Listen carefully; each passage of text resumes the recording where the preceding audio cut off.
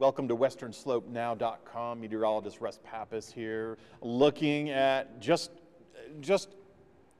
at the numbers. These are slowly improving from the cold afternoons we experienced all of last week. Now, Montrose is supposed to be, and Grand Junction, supposed to be 42 degrees this time of the year. Early February, 42 degrees. Our lows are supposed to be right around the 20-degree mark. We didn't hit that this morning. We won't hit that Sunday morning, and it's not likely Monday morning. It's going to take a while for these low temperatures to recover, but the afternoons are recovering nicely. Now, I anticipate some cloud coverage moving through for the mid-morning hour today. What we have is a Pacific Northwest storm system. Now, typically, these are great systems, but you see that circulation just off of Northern California coast? Not to be confused with the circulation around the Baja Peninsula. That's a low-pressure system.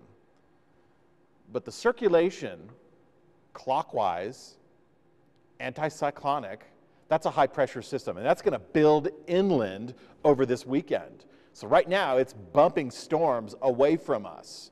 We will have a weak little system passing through as that high-pressure system strengthens. You can see it's gotten larger. The rotation is certainly encompassing more of the western third of the U.S. This is deflecting. This is what we've been experiencing since January.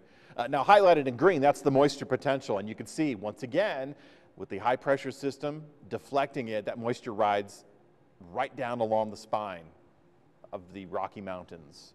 So a little bit of snow is expected in the northern and the central zones, not by much, but it will be impactful for the interstate travel, Highway 40, probably a little bit of Highway 50 in the highest points around the passes.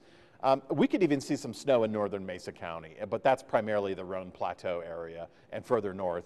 Douglas Pass may have some implications. This is Saturday into Sunday, so this is not really a storm system for us. It will be for Idaho, Montana, North Dakota, and Minnesota, Wisconsin, but not for us.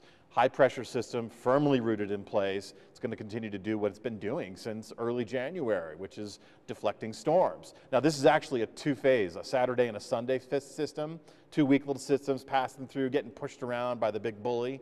There's going to be another one for the middle of next week, but again, these aren't going to produce all that much. We'll have some lingering cloud coverage. If you're in the higher elevations, if you're in the northern zones, you're going to go overcast. You're going to go windy, but I think even a light breeze locally is probably about the max. And of course, we'll start sunny. We'll have clouds moving in and clearing out by lunch. And if you don't have plans today, head to Palisade. There's a Valentine's Market. It's at the Ordinary Fellow. That's a winery right downtown Palisade, right next to a couple of iconic spots in Palisade, if you know the area well. But they're doing a Valentine's Market, and you're going to be able to meet a lot of artists there and a lot of crafters, and that goes from 1 p.m. until 4, and there's going to be some great weather for that. On Sunday and into all the way end of next week, look at that. Getting into near record territory for Grand Junction with 50s on the board.